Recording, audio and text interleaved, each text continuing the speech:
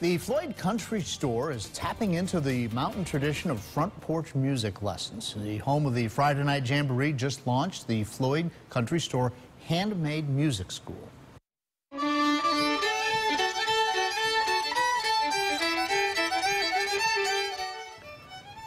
This pairs up seasoned musicians with students of all ages who want to learn traditional Appalachian bluegrass, but the lessons won't be from a book.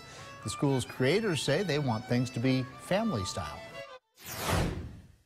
The way music has been taught in the Blue Ridge Mountains in Appalachia for generations is just, on the front porch, from father to son or daughter, from, family members around the kitchen. And that's the way we want to do it in the Handmade Music School. The school is getting ready to offer group workshops and weekend intensives, as well as individual lessons. That sounds awesome. It does. It's like the best way to learn.